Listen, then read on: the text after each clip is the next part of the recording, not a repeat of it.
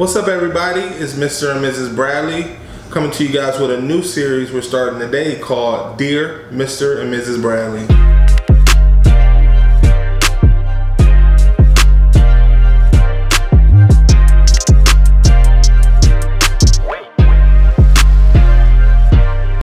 So in this series, we're just going to tackle a few things that come up day to day that we wanted to just sit down in a conversation forum to tackle, just day-to-day things that come up in marriage, life in general.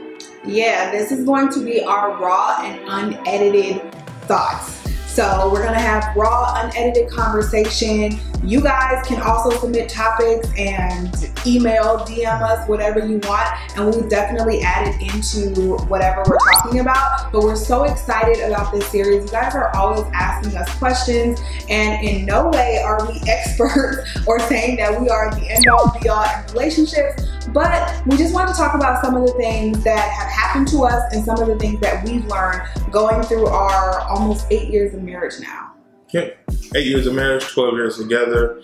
Just things that we kind of our conversations that we have that we don't film. We want to put that stuff on camera, stuff that we talk about from car rides home from work to sitting in having dinner at the kitchen table or in our bedroom. So before we get into it too deep, guys, don't forget to like this video.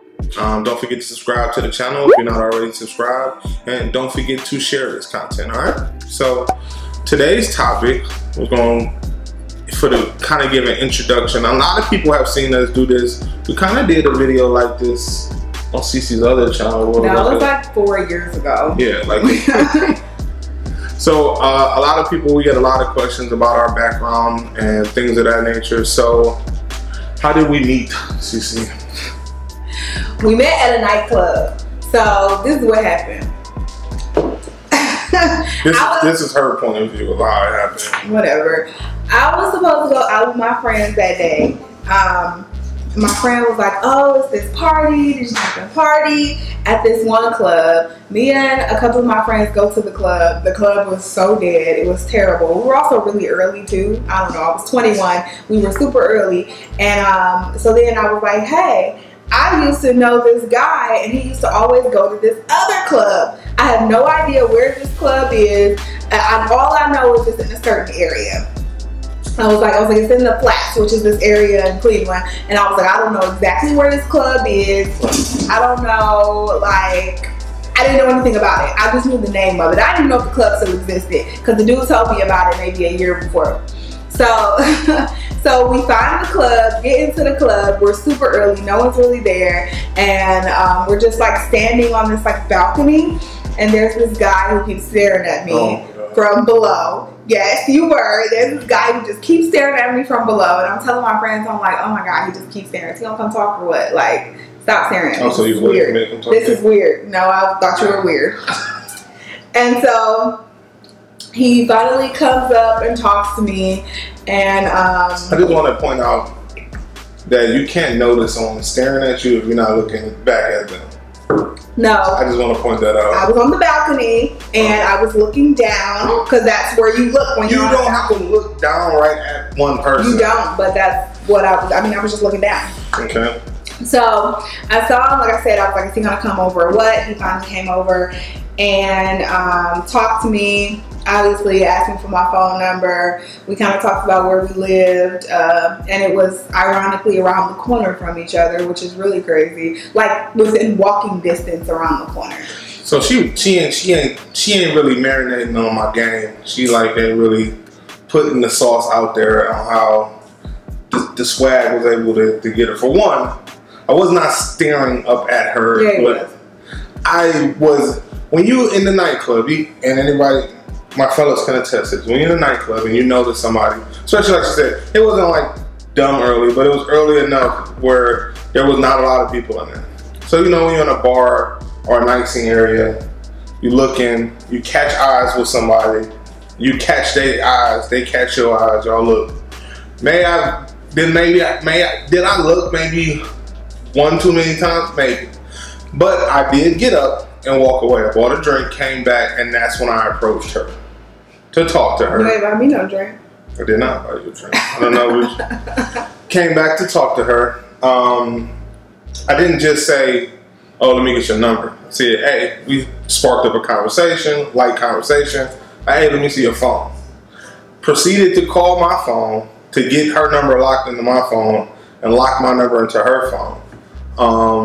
At that point, what she said, I did. My corny line was when we was our conversation and knowing where each other lived. Found out she lived up the street. I'm like, oh, I can walk to your house. Not actually walk because I have a car at this time. I was just making conversation on how close we actually lived to one another. And that's when she proceeded to tell me that she had to work the next day and I could not walk to her house, which was a lie. Because I ain't know him. So, yeah, I told her, I was like, I gotta work tomorrow. Sorry. But either way, we ended up texting. I guess, what's your version? Let's go there. That's pretty much it. I would say that's comparable. Like I always say, she has this grand illusion. Like I was just staring at her and like she just was. I was looking. I was attracted to her. I was looking at her. But she had, I could keep saying, in order for her to know I was looking at her, she had to be looking at me.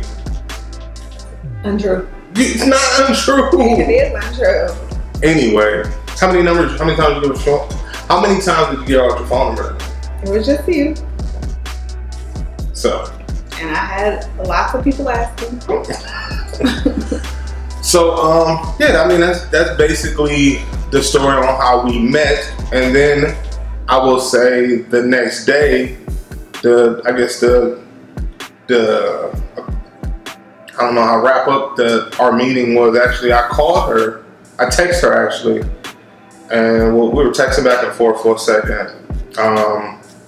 And then she called me when she proceeded to call me Marquise on my voicemail. When I got off of work. Yeah, when she quote unquote got off of work because she wanted to hang out. And I was like, oh, cool. So we actually ended up talking. She ended up meeting me at my house.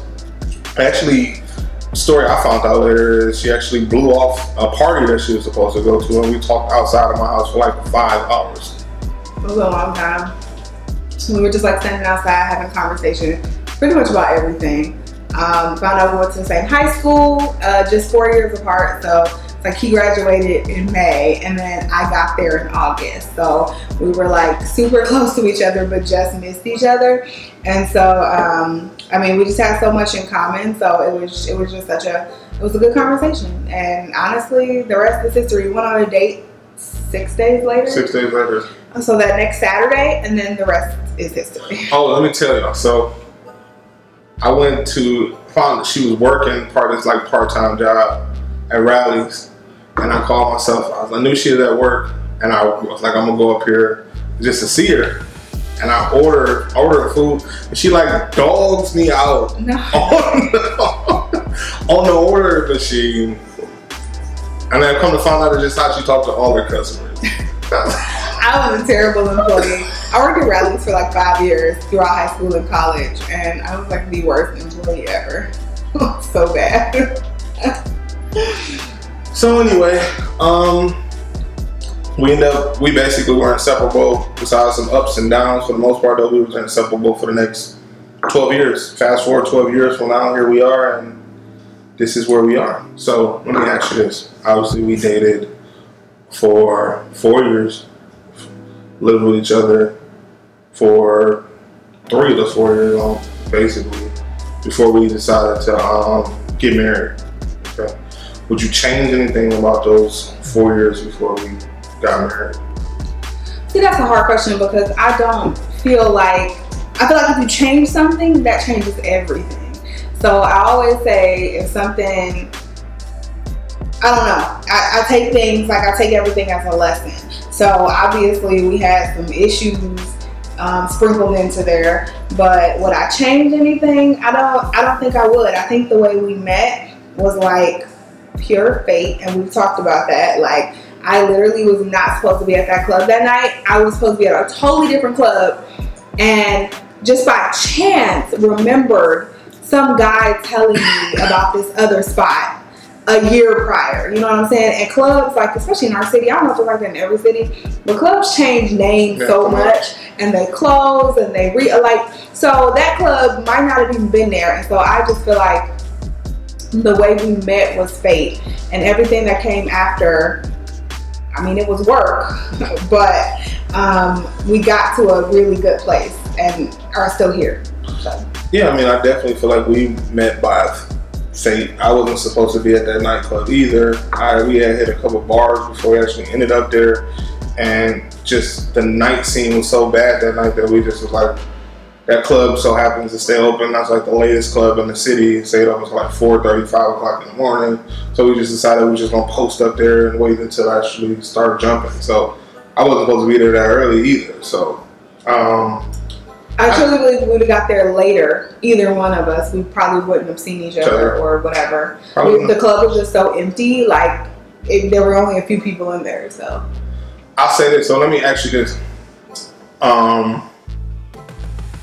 I think dating in the beginning is very, very big, and I feel like transparency is very big. Now, it's a question. I'm gonna ask this question. We joke all the time about this, but it's serious. So, as a question you asked me, probably our second, I think it was probably our first time on the phone, because it so happened that she quote unquote wasn't looking at me, but she so happened to see me get a few phone numbers that night, and she asked me point blank on the phone, like, how many numbers did you get that night? And I told you 0. I would have knew you was a liar off jump. Like I saw him get like 2 other girls. I wasn't like looking for him. It was just that I would look over and he'd be like there getting somebody else's phone number. To be honest, I was not even planning on like calling him or anything like that, and he had my phone number. I'm just saying, I wasn't. I'm like, if he, I'm saying if he texts, okay, but I wasn't really planning on calling me. And he called me that night, which he said it was an accident. I definitely was not. I was a pocket dial. You could even hear the club in the back. You said. I mean, I didn't hear. I don't know. He called me while we were in the club, and I'm like, oh my god, this is that guy who just took my phone number. So, like, I wasn't, like, honestly, I wasn't planning on, like, obviously getting here. So it's just, yeah.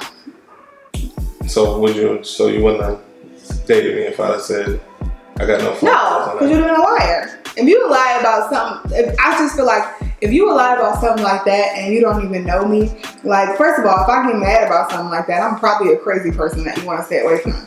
So if you would lie about something like that and you don't even know me, you're probably a liar and I should stay away from you. I think that's big. I really do think that's big, because that was probably the biggest thing I was thinking. It was like, why lie? Like, no, yeah. You wasn't the only person I was checking out that night. You were the person that caught my attention the most, because you wasn't the only person I texted that day, but the only person I had a 5-hour conversation with the next day. I was the person dumb enough to respond. Is that what you're saying? No, everybody responded. I was the only one that responded. Everybody responded. But you was then the person I ended up having a 4 or 5 hour conversation with outside our house the next day. So once we got into actually into a relationship, well, first I would say it kind of started off as just like, what would you say? Like, hang out with friends with benefits. Yeah, I mean, it kind of started off there, but it was different. It wasn't just like it was different. Yeah. Like, it was like we hadn't established anything, but it was like I feel like in our minds we kind of did. Like, it was like, yeah. It was like inseparable. We were like, I remember even talking about her going back to school and we was already making plans on like how I'm gonna see her when she get back to school. And yeah, because we met like 3 weeks before I had to go back to college. And I only went to college 2 hours away, so it wasn't far. But, I mean, obviously, you wouldn't be able to see each other every day since we're 2 hours away. And we was, like, around each other all the time. Like, every day we was going... I was calling off work. Yeah, it was being late. I was like 2 hours late to work. like going to grab ice cream, watching movies. Just, like, literally, we were literally inseparable from the day we met. We pretty much did not... I don't think we went a day without seeing each other after that first day. Yeah. So we things were good. And finally, after like a month, we ended up like making it official and getting together, and we had a really great 9 months? Yeah. 8 months? 8, 9 months. Something like that. And then we hit some rough patches. I think we talked about this in our previous relationship video. Like, I feel like that first 6 to 8 months is that period where you're like, your representative is there, and you're not the exact person that you are. And it's not that you're trying to deceive anyone. It's just that that's human nature. You want to be your best self with new people. Right.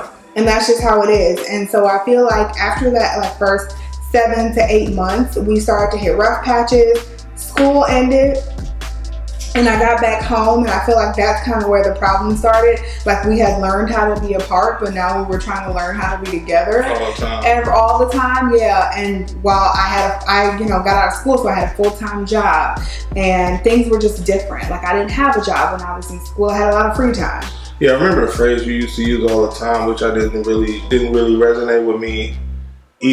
I would even say within our first like few years of marriage, it was like, well, you can't compare that person, that me, to this person, because that was a completely different me. And that was only like, it was always like, get me, because that was only like 9 months ago.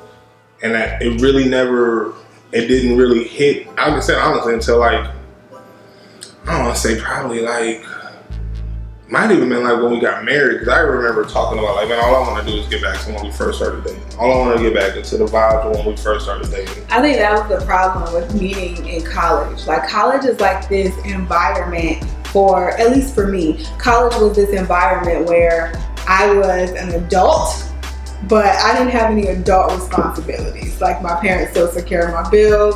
I didn't have to think about the adult stuff while still being able to go out, have fun, and do what I wanted to do. So that was kind of college. College is that like perfect balance right there.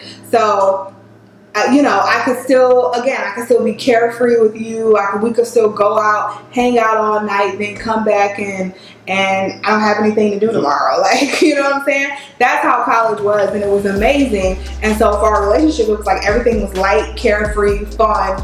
Then I get home, all of a sudden I have this full-time job, I have bills, I moved out of my parents' house within about, 3 months. And so things like kind of like moved pretty fast. I went from being this carefree person to this adult real quick. And I think that's like really big too, because now, this just hit me just now. Like, a part of your college experience obviously was a part of me, but that was like my escape to an extent, because I was already an adult. Yeah. I had a job that I worked every day, that I went to, a night job at that I went to. And so when I was going to see you, that was basically my vacation, right? I was escaping life, and I had a son at that point. My issues were going on with his brother and whatnot, and so it was like, all right, well, I get this escape, and I was like, that escape is taken away. Not only is that escape taken away, but the girl that I was getting with that escape is different now. Yeah, so I think that's where a lot of our problems started at that stage.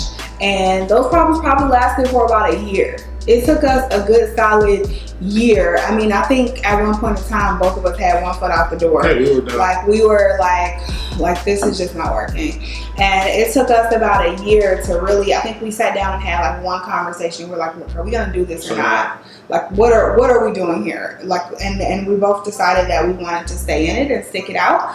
And we did. We got engaged, we moved in together. Which is crazy. I probably would not recommend the way in which we decided to move in together to anybody. It was kind of, we decided to move in together kind of on like a strength of like, all right, we're gonna make this work. And how we're gonna make this work is by living together. So it was kind of, and it was again, you want to talk about fate. Another fate thing is, she had a roommate, she was supposed to be moving, and her roommate kind of bailed on her. And I was in a situation where my roommate was sick, and I was losing half of his money. So it was kind of like, we both trying to figure out if we're gonna do this, and we both kind of need each other at this point, because both of our roommates kind of just bailed on us. What the hell? Let's just move in together. So, so that first year we lived together, how would you describe that? I think trying to, after living on your own, like living by yourself and then coming into a situation with another person, even though you like spend the night over their house all the time or with them all the time, living with them is just a totally different thing. And so, I mean, that was another point where we had to figure out, I think once we moved in together too, it was like two things. We had to figure out how to live together, but then we also were trying to figure out our future.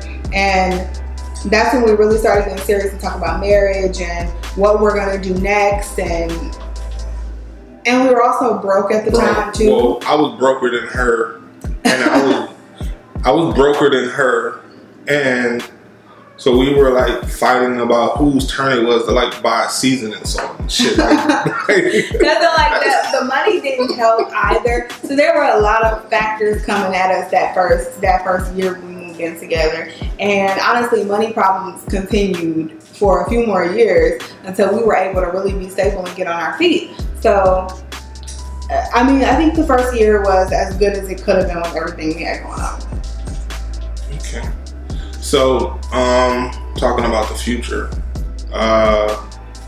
obviously a lot of people don't know this, but me and Cece were engaged before she even got an engagement ring. So,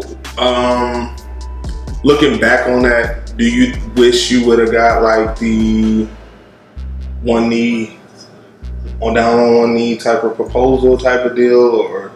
But you always picture getting the one knee, down on one knee, I don't know, a bunch of flowers, family there surprising me, I don't know. That's how I always pictured it. It didn't happen that way.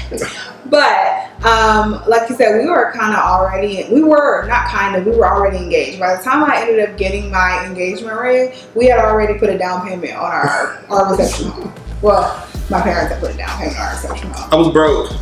What do you want me to say? I care more, which is a big deal I think about when we talk about rings and all this stuff. I did make sure to get the ring carats that she asked for. But I was broke, but I was committed to our future, so much so that we actually ended up moving our wedding up. So we were supposed to get married like 2 years out. We actually ended up bringing it in. We like put together a wedding in like, was it 9 months, 10 months? Something like that, yeah. Yep. It wasn't, it was like right under a year that we did it. And so, I mean, I don't know, the rest is history. So from the time we met to marriage, it was about exactly 4 years. Pretty much exactly 4 years. And so I thought that was a pretty good timeline considering our age as well. I mean, I was 21 when we met. I wasn't getting married to nobody at 21 or 22. So considering our age, I thought 4 years was a good timeline. I know some people may think that's too long.